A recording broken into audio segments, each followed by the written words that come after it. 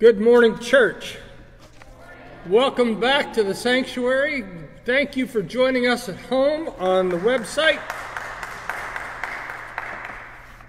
This is not normal, but it's what we're doing now. So we'll just get accustomed to it. Every time I hear Liberty Bell, I always feel like I need to begin by saying, "Welcome to Monty Python's Flying Circus." And for those of you in the sanctuary, you will begin to see what we have been doing for the last 3 months, how this works. From time to time, your sight line may be obscured. That will be remedied once the new system is up and running. But it is now that scene in The Wizard of Oz where you find out what the man behind the curtain has been doing. So this is what we've been doing. Will you join me in the call to worship? From shore to shore, let God's name be praised. From mountains high to valleys low, let the echo of praise resound.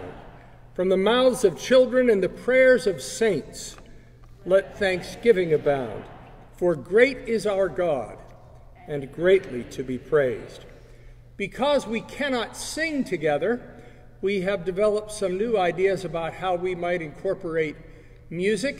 So I put the video together, and Rob is now going to improvise the soundtrack. So here we go. You know this tune and the words "For the Beauty of the Earth."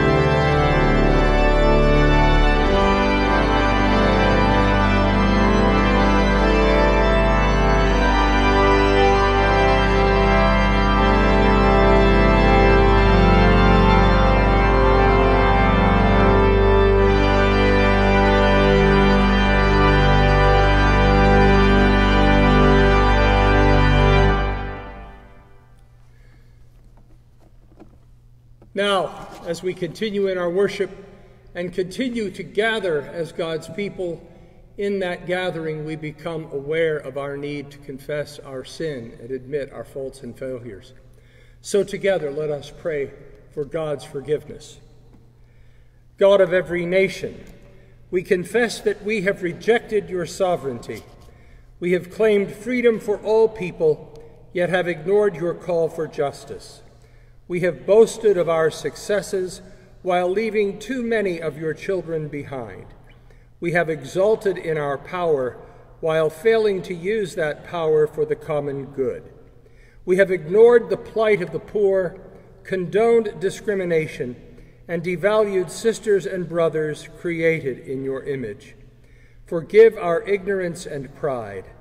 Remove from us our blindness to our privilege.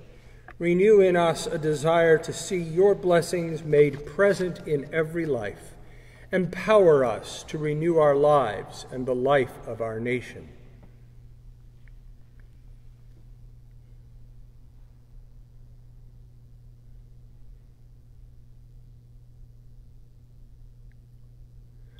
God's love is the most powerful force in the universe. It creates, it forgives, it restores, it empowers. In Jesus Christ, God's love became visible and tangible and lived among us to teach us a better way. Friends, believe the good news of the gospel. In Jesus Christ, we are forgiven. Amen. Good morning. Welcome. We're glad you're here. Just a couple of reminders about things in the bulletin. This week, we'll continue with the web services during the week at 5:30 Central Time. We will join together on Wednesday on the Facebook page for evening prayer. Rob will be performing music on Thursday at noon Central Time, so tune in for that midday concert. And then we will be back together again in person and online next week as we continue with our worship. There are many thanks to be shared for being able to be in this space today. Sandy Mance has been in here just scrubbing the daylights out of stuff. And I have not seen this sanctuary this clean in 20 years. So we are grateful for all of the buildup of orange glow that is glowing no more, and for safe places to sit. Laura and Sandy and others have been busy creating the pew ropes so that we could mark things off and give you some social distance, and we hope that that provides an extra layer of comfort and assurance for you to gather. Paul Blaylock has constructed the frame for an old screen that we had down in the basement, and that makes this possible to use some visual things in worship. So lots of people have been doing lots of things, and we are very appreciative of all of their efforts. Now, as our worship takes us into hearing the good news of new life, let us pray that God will lead us into understanding. Speak to us once more, O God, across the miles and across the ages.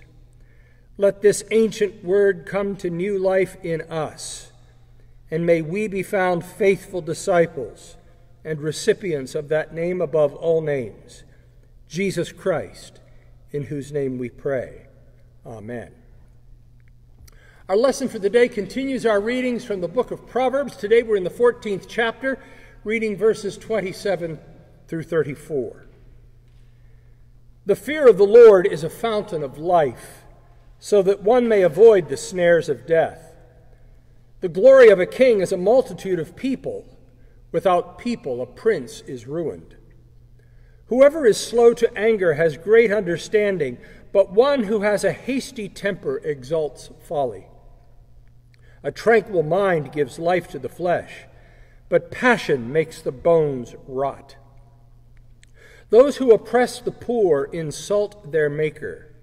For those who are kind to the needy honor him. The wicked are overthrown by their evil doing, but the righteous find a refuge in their integrity. Wisdom is at home in the mind of one who has understanding, but it is not known in the heart of fools.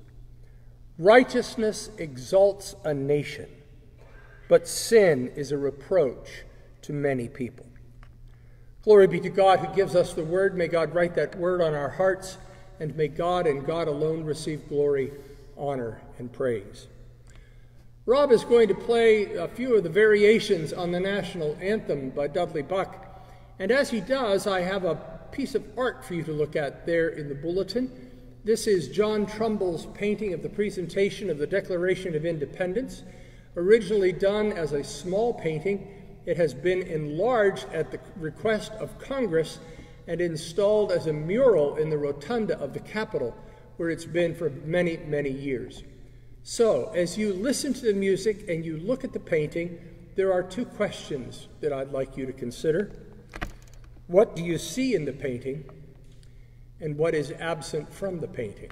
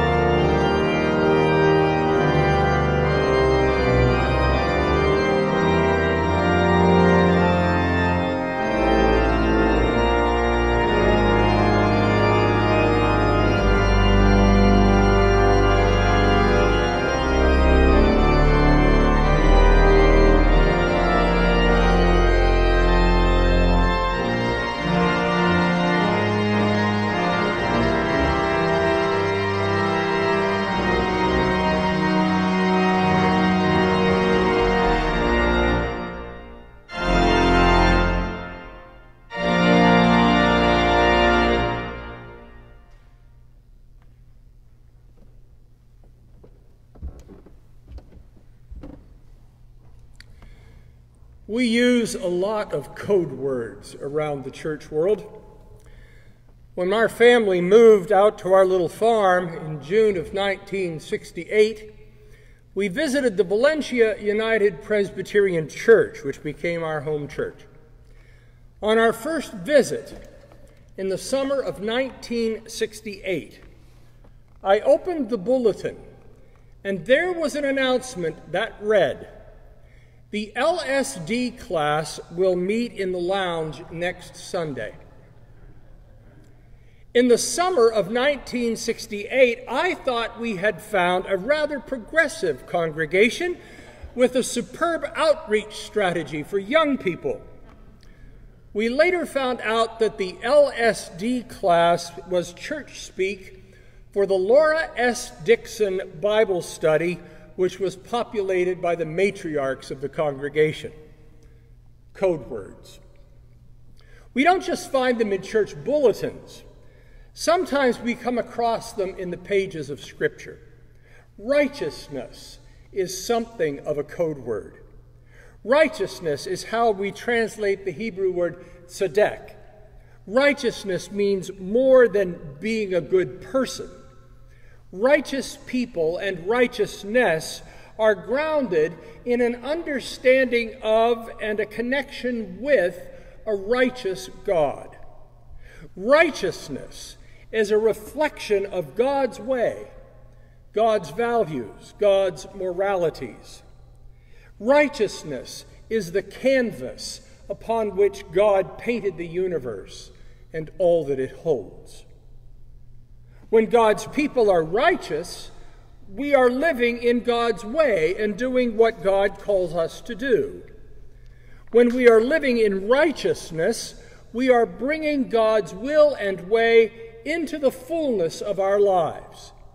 When righteousness is being practiced, justice, fairness, equality, and integrity are on full display. So the words of Proverbs seem full of patriotic pride when we read, "Righteousness exalts a nation." Justice, fairness, equality, and integrity exalt a nation. We love that. We inscribe such thoughts on our national monuments. We paraphrase the words and incorporate them into political oratory and campaign speeches. Still, those words can cut us to the quick. Justice, fairness, equality, and integrity are observable and measurable things. We know when they exist, and we sometimes know when they do not exist. We know when they are the possession of all, and we sometimes know when they are denied to some. We know when we are treated fairly, and we sometimes know when some are treated unfairly. We try to gloss over those moments and events when we fail to be righteous. We rewrite history and offer such slanted views of history that the truth is obscured and prevents us from feeling the guilt we rightly bear. We romanticize a version of history, events, and practices that never really existed, but which offers us comfort and pardon in our complicity. We rationalize history, reassuring ourselves that we weren't a part of that and neither were our ancestors, that it was all the result of them, whoever them was that week, that day, that hour. At this time of year, I am always drawn to the phenomenal poem by Langston Hughes, "Let America Be America Again." As an African-American writer, Hughes brought his experience as an oppressed minority in the early years of the last century into each line. But he did not limit his words to just the plight of black Americans. He spoke for the poor, the forgotten, the overworked and underpaid, the immigrant, and those who were not experiencing for themselves the promised prosperity enjoyed by an elite few. In part, the poem reads, "I am the poor white, fooled and pushed apart. I am the Negro, bearing slavery's scars. I am the red man, driven from the land. I am the immigrant, clutching the hope I seek and finding only the same old stupid plan of dog eat dog, of mighty crush the weak.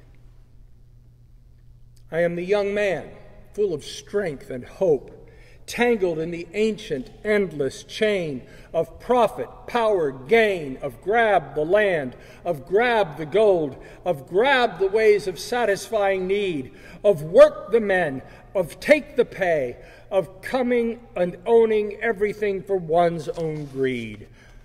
I am the farmer, bondsman to the soil. I am the worker, sold to the machine. I am the Negro, servant to you all. I am the people, hungry, humble, mean, hungry yet today despite the dream, beaten yet today. O pioneers, I am the man who never got ahead, the poorest worker bartered through the years.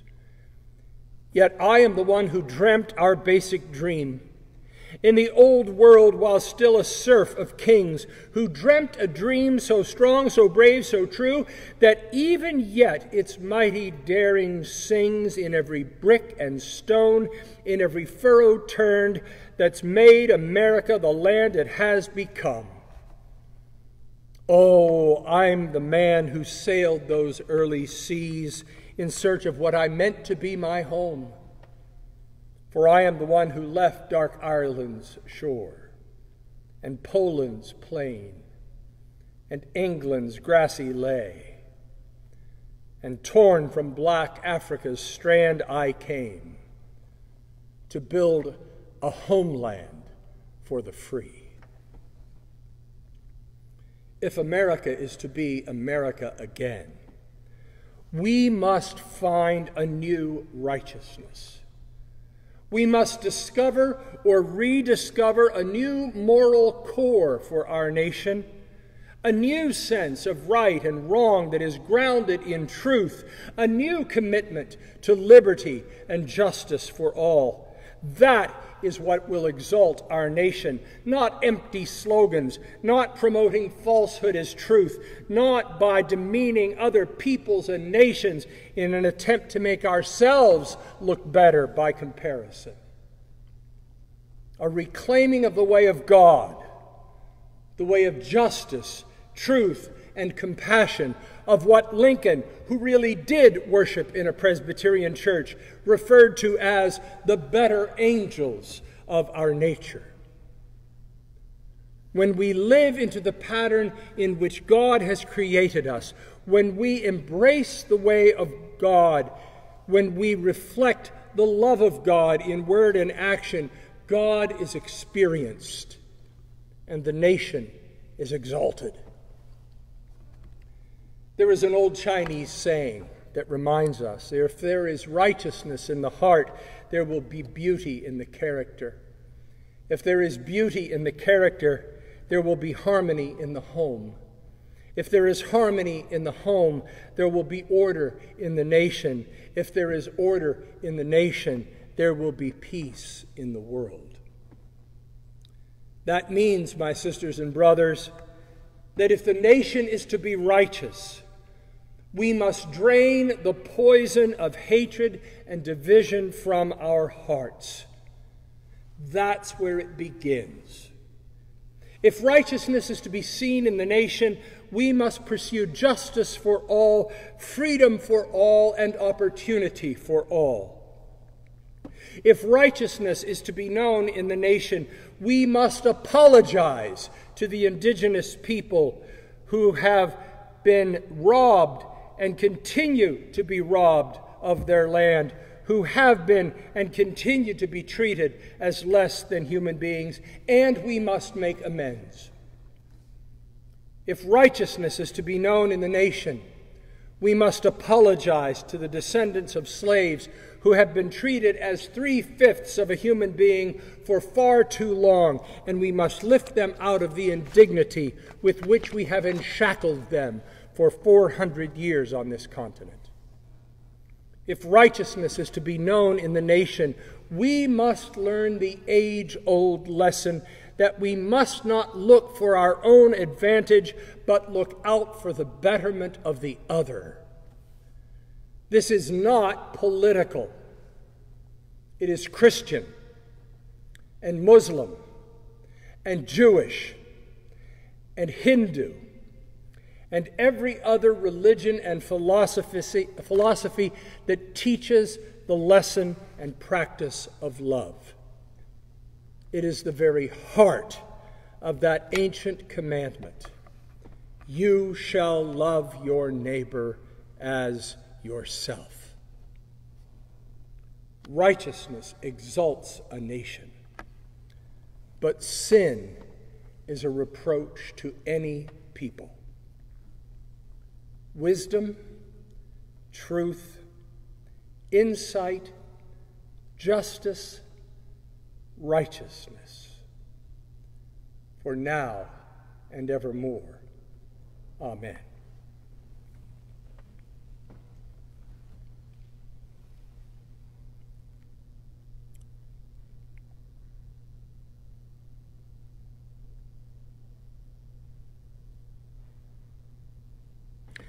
As God's people, let us affirm our faith using words taken from a brief statement of faith, one of the confessional documents of the Presbyterian Church USA. We trust in Jesus Christ, fully human, fully God.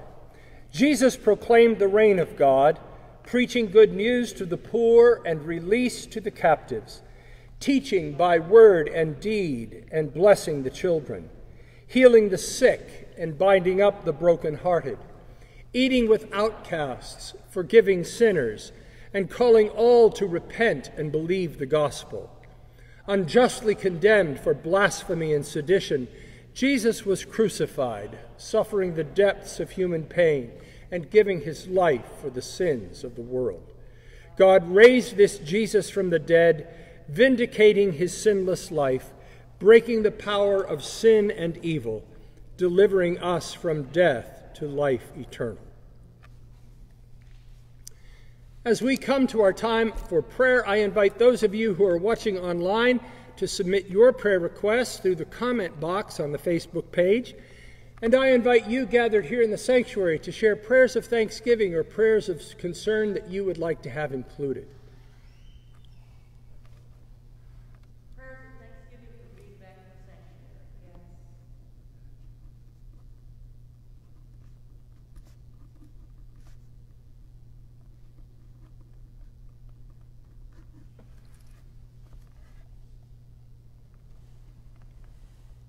Prayers of thank you for the staff, for the endless hours of love and devotion.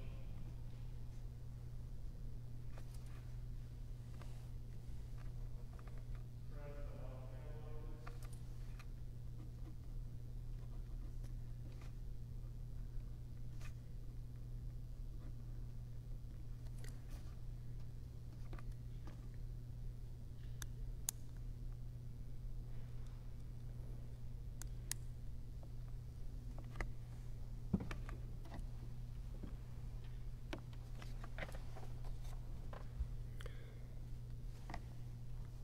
We've also been asked to pray for wisdom for our leaders, patience for all people, healing for those with COVID, cancer, and illnesses of all kinds, for a friend's mother who has pancreatic and liver cancer, for gratitude for a week with 4 generations of family, for peace for Macy, for healthcare workers, the church staff, being back in the sanctuary. And I would ask you to also continue to be in prayer and support to Linda Arp. Larry died last Monday, and this was the first time in 22 and a half years that I came to church. And after doing the running around that I typically do on a Sunday morning, and then I go and sit down at about 7:45, Larry wasn't there to talk about yesterday's golf tournament or football game or baseball game or any of the other problems of the world, which Larry and I solved on a weekly basis between 8:45 and 8:15. So peace and all goodness for Linda, and gratitude to God for Larry's amazing service to our congregation and community. Let's go to God in prayer.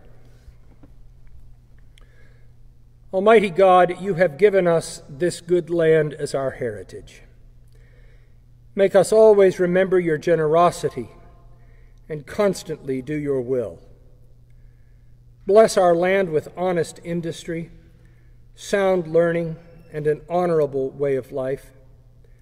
Save us from violence, discord, and confusion, from pride and arrogance, and from every evil way. Make us, who come from many nations with many different languages, a united people. Defend our liberties, and give those whom we have entrusted with the authority of government the spirit of wisdom, that there might be justice, righteousness, and peace in our land. When times are prosperous, let our hearts be thankful, and in troubled times do not let our trust in you fail.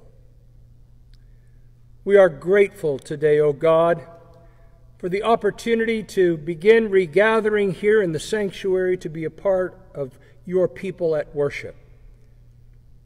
We are grateful for a week with one family enjoying 4 generations together.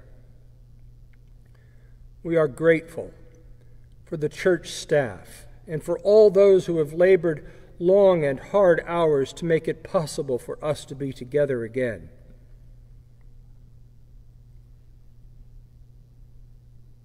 We pray for healing for every form of brokenness, and especially those who are battling COVID, cancer, and illnesses of every kind. We pray for a friend's mother who has pancreatic and liver cancer. We pray for peace for Macy. We pray for strength for healthcare workers, nurses, doctors, technicians, all those who offer treatment and care. We pray for researchers who are looking for more effective treatments for COVID and for even a vaccine. We pray for those who mourn, especially for Linda and all the friends and family of Larry Arp. Give them peace as they mourn his passing. And we remember before you today those of our number whose transition from this life into the next we will mark this week. Levon Stone, Bob Stallings, Shirley Winnicky, and John Meeks. As they blessed us in this life, may their memories continue to bless us and inspire us. Finally, O God, we pray for ourselves. Hear the prayers we offer from the silence of our hearts.